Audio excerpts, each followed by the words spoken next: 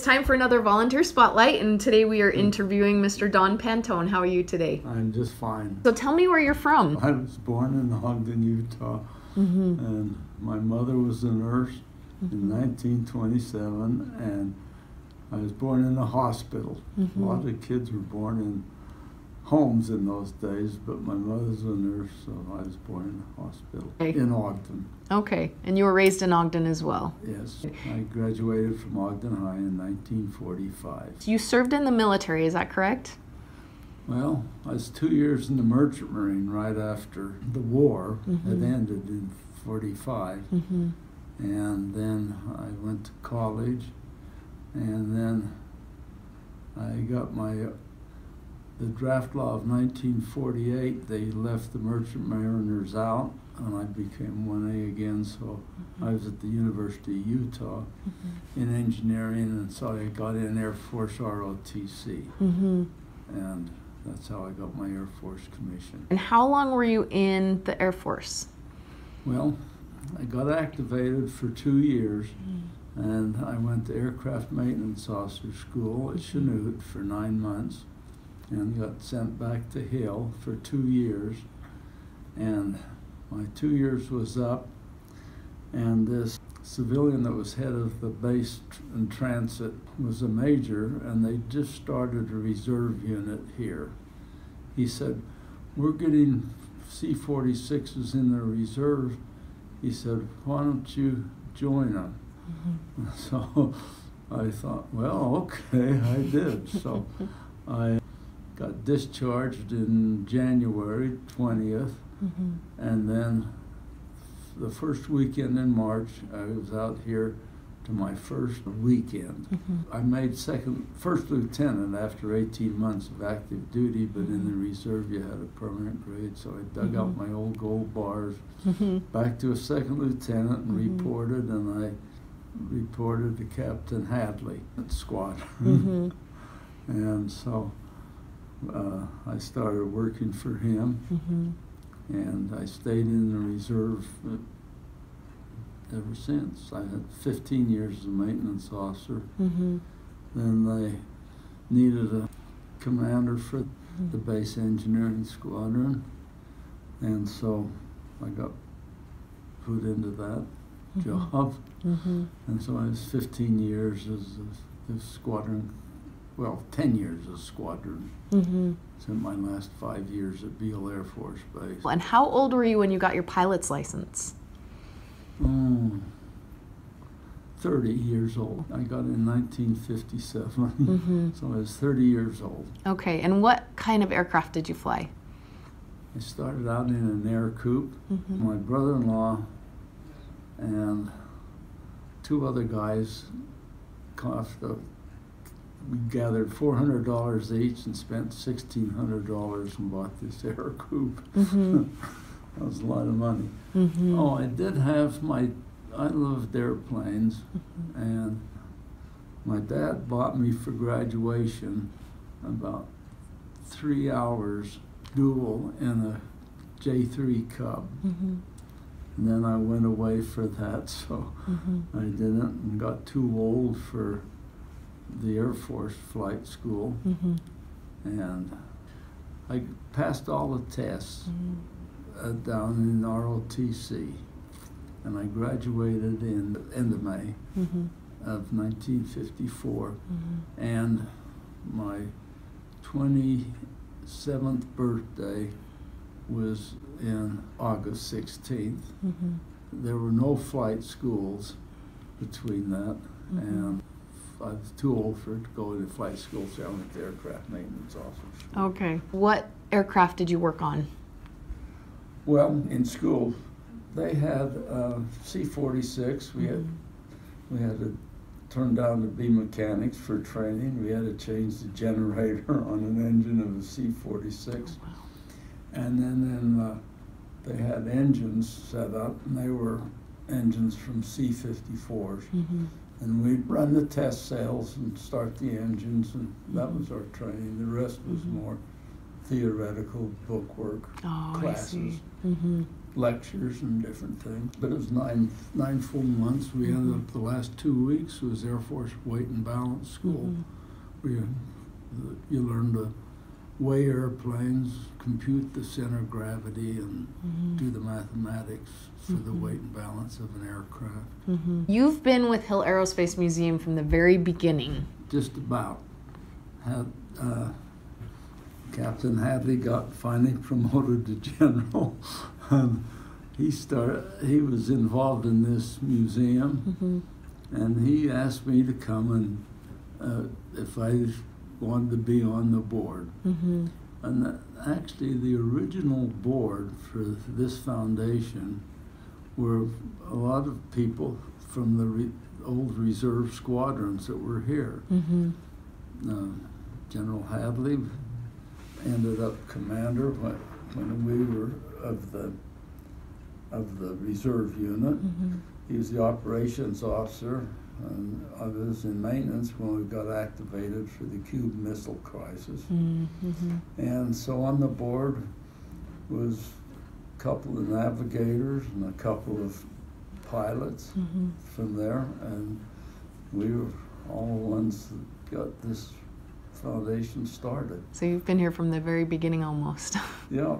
The only thing we had was a couple airplanes up at the old building, 1919, and there was Air Force had a secretary.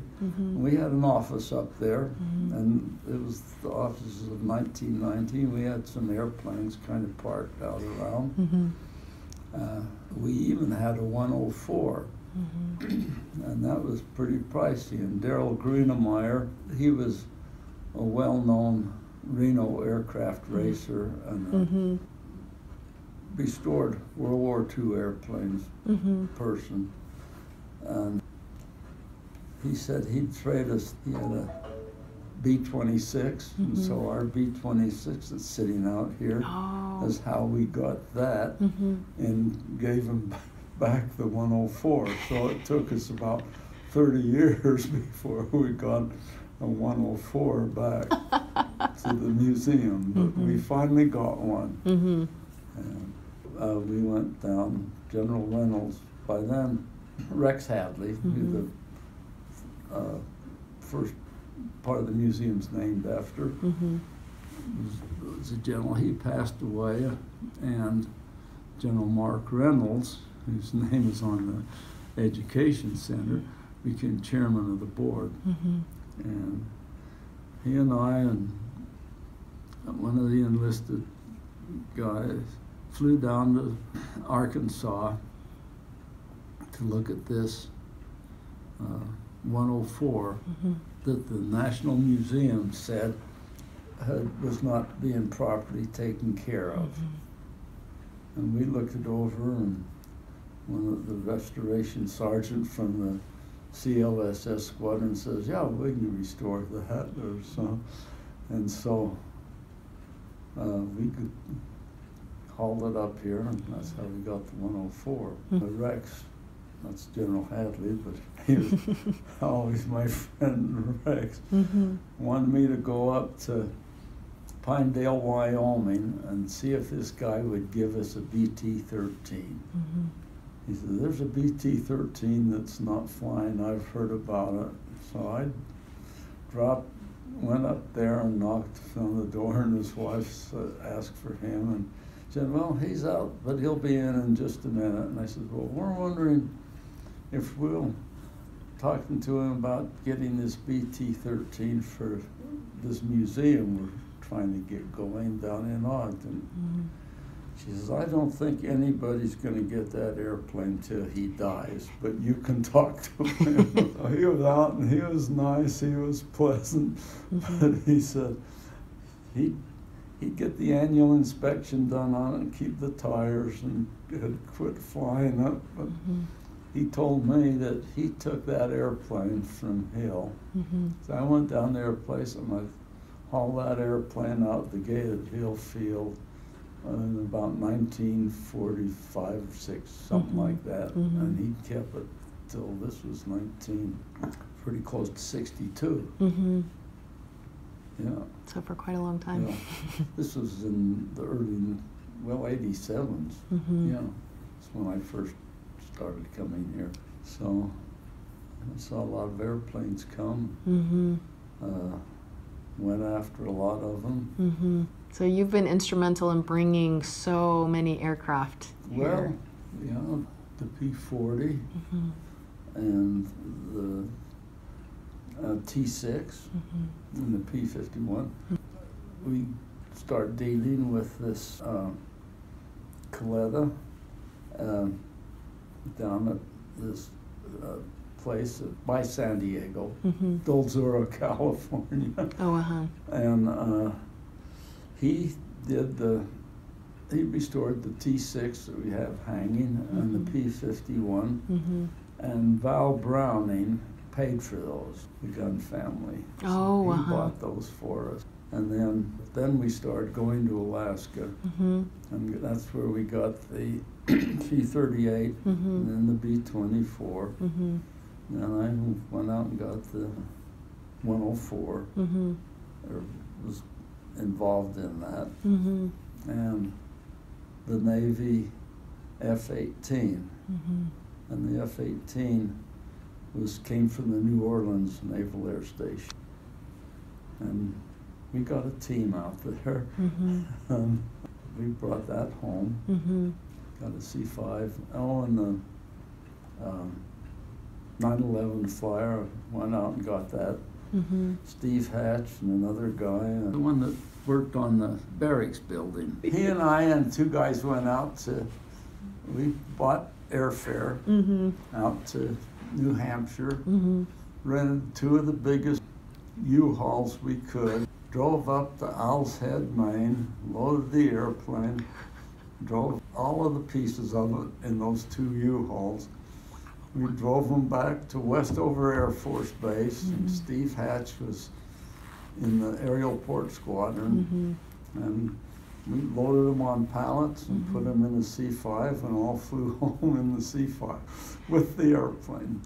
And then I worked quite a bit putting it together. Mm-hmm. In fact, I built the engine for it. Oh, really? Yeah. So when you get an aircraft here in pieces, what does it take to put an entire aircraft together for the museum? Well, we were fortunate to having the reserve CLSS squadron. Mm-hmm. And they had a hangar up on the East Bay, and they looked for projects, and they supported this museum. Every one of those airplanes we went to get, we had aerial port squadron from the reserve and maintenance people from the CLSS squadron. Mm-hmm. And those guys just loved to go. They look forward to spending their 2 weeks in the Aleutians, and they'd get guys on active duty to go do it. I just spent my last 5 years as an AMA, that's Individual Mobilization Augmentee at Beale Air Force Base. Oh, wow. I was the base civil engineer at Beale. Mm-hmm. So I knew about the SR-71s. So I flew down there. I knew the guys in CE and helped them get a crane to when the guys needed it, and they hauled it up here. And that CLSS squadron finished it and painted it and put it, here it is. And that's one of our main attractions. They love to see it. And we got one of the very last ones out of Beale. I can help the guys because I've been 5 years weekends down at Beale and like 2 weeks active duty. And How long did it take them to put the SR-71 together? it probably was 4 or 5 months. They hauled it up here on trucks. Some of the winding roads out of Nevada City before they got to I-80 was pretty scary. That was a lot of airplane. They were all on flatbed trucks. We hauled it all the way from Marysville, California, where Buell is, to here. And B-47, I went out with the team to get that. And where did you go to get that? Bradley Field, Connecticut. Hartford, Connecticut is where Bradley Field is.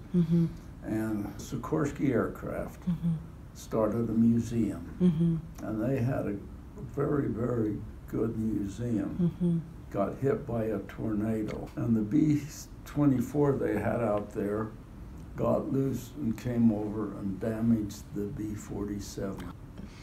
And so it sat there, and again, the museum got dissatisfied with what they were doing with it, asked us if we wanted it, and we, through Rex I and Carol Nash, she was the director of the museum here, and a couple of mechanics from the CLSS squadron. We took a look at it, said, yeah, we want it. So we sent a team out there and disassembled it, hauled it from Bradley up to Westover. That was kind of an adventure.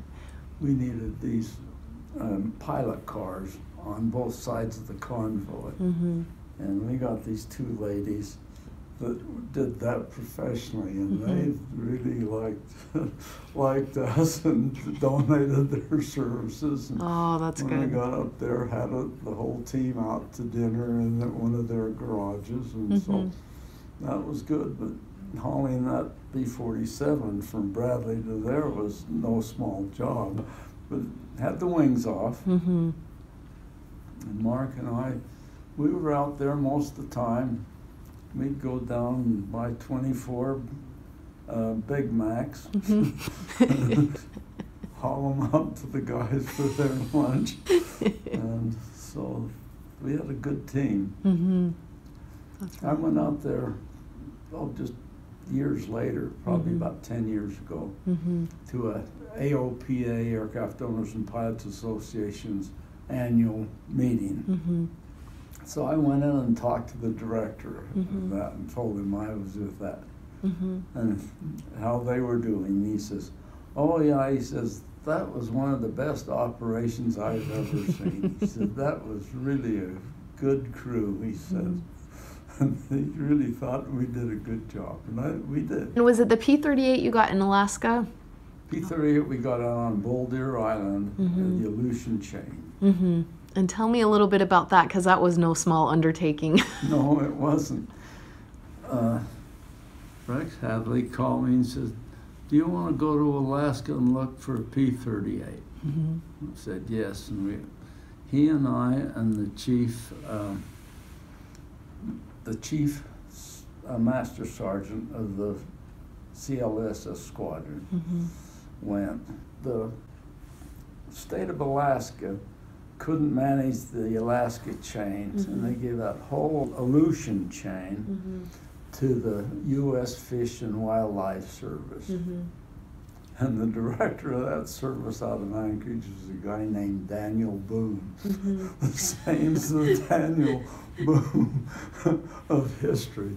And he liked us, and so they had this vessel, and every year they would put college students on these isolated islands, kind of camping, as bird watchers. And they watched the birds, and this vessel, the Tiglets, had a whole laboratory for dissecting birds. They could catch birds, dissect them, see what they were feeding and things.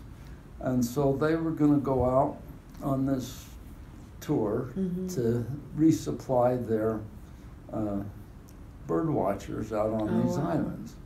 There was 2 bird watchers on Bull Deer Island. So they had to go stop there. While we're there, the 3 of us hiked up to the wreckage of this P-38 and looked at it. And we told Daniel Boone, yeah, we'd like to get it because the U.S. Fish and Wildlife had authority over it and had to give it to us. And we'd already missed a really good P-38 because Anchorage had P-38s in World War II and wanted to get one for their museum. And there was really one that really had a good wing and a good thing. And this curator of the Anchorage Air Museum got Alaska to make it a historical thing so that we couldn't touch it. So we had to settle for this one, which was a lot worse shape than that would have been. That would have really been a bonus for us if we could have got it. Yeah. So we said, yeah, we could get it. And so it was 93, I think. And then the next year, we started getting the team together to go get it. We found a pilot, took him with us, and got airlift. And Rex and the pilot and John Lindquist and I, we hired a boat.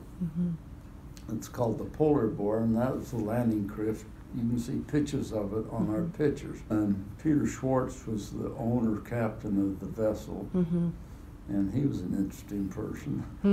He was born in East Germany, and when the Russians came, his father was an engineer at Pantone, which was that R&D set part of Germany, where they developed all of their high-tech weapons. He was an engineer, but he had tuberculosis. When the Germans troop come, he kept coughing, and they thought he was sick, and didn't take him back to Russia like they did a lot of the other German engineers and scientists. They took them to Russia.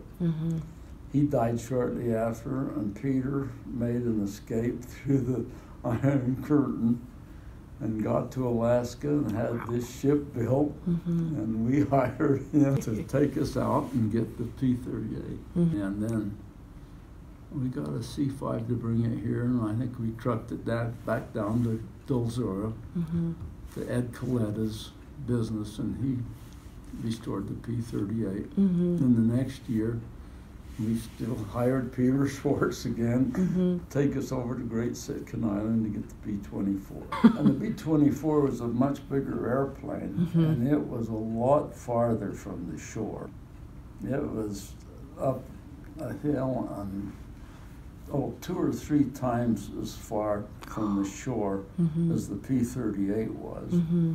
And then the bay for the B-24 was full of moss, and Peter couldn't take the boat all the way in the dock, so he dropped it on an anchor about 40 yards out in the water. And we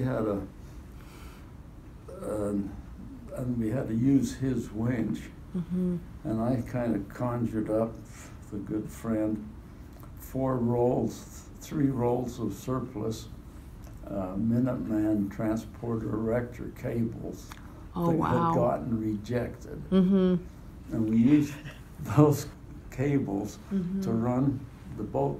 Has a winch, you know, you can turn around and up to there, and used it to pull the parts on a pallet all the way down, and then to get it to the water.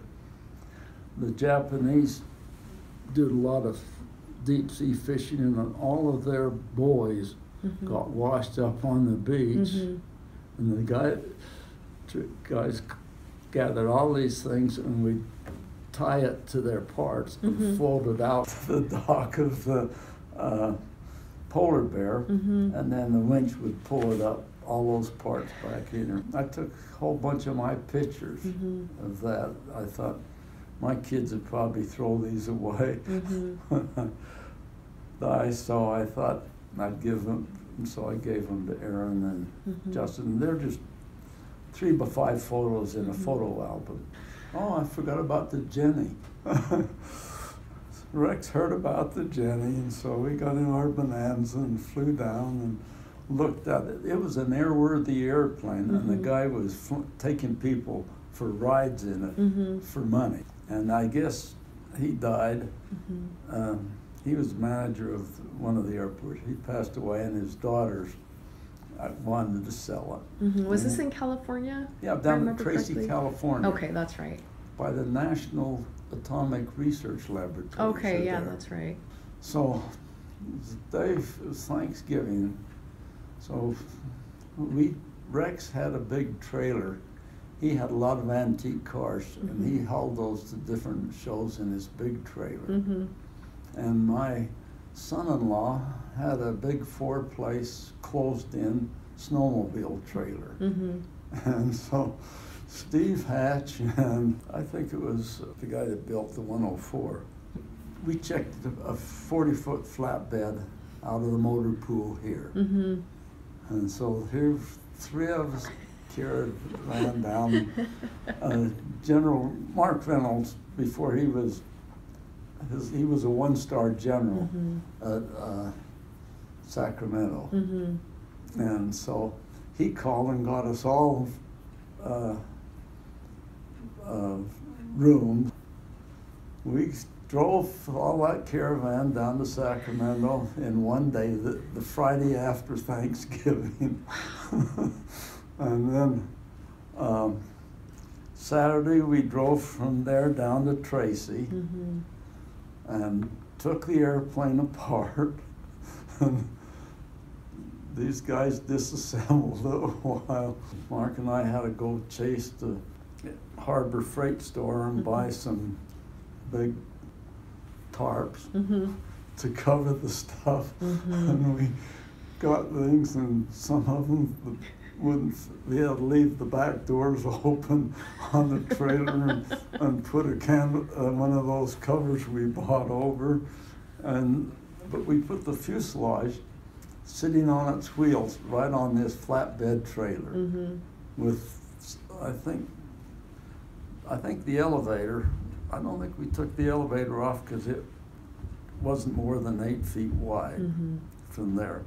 But we changed it down and kind of covered up the cockpit, and that was something. So, and we hauled them all the way home, back to the BOQs at the base. And next morning we drove home, pulled it in, and we put it together here. I had to go borrow a tensiometer from the Ogden airport to measure the tension in all those cables that hold it together. They have certain tensions, and we had to get them all equal, so we needed a tensiometer, and we put it together. Yeah, I worked quite a bit of time on that all by myself, putting it together. In fact, that's when we were building this balcony that goes along there. This company was welding and that, and they were doing it after hours, and somebody had to be there, so and close up the museum. So I'd come out and work on the airplane. I worked on both the Wright Flyer all by myself, putting it together, because I was the guard for those guys, and when I went home, close up the museum and go home. You've been here for so long that you've seen a lot of changes. Yeah, I'm still here. So over the years, what has been your favorite thing about volunteering here? Just loving the airplanes. I still walk through there and I look at those airplanes and some of the things I remember about them, and I just kind of love all of them.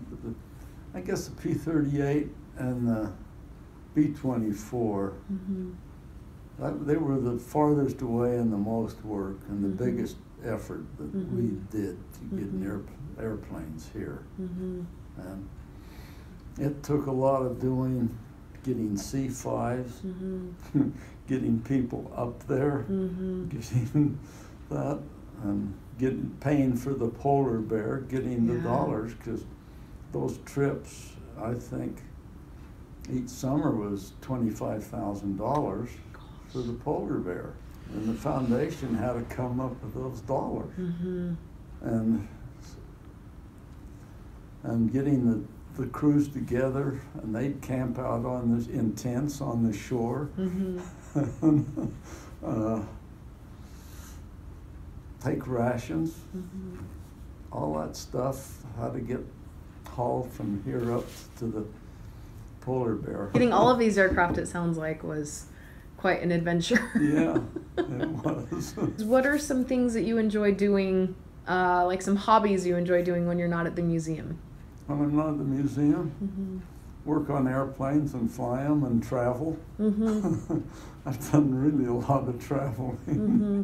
I wanted to thank you for taking time to sit down with us for this interview. We appreciate all that you do for us and all that you have done for us, because you've helped this museum so much from the time that it opened until now. You've brought a lot of our aircraft in, and we really appreciate all that you've done to help put those aircraft together and restore them. So thank you so much. Well, you're welcome. I've enjoyed all the time I've spent for and with the museum. Thank you.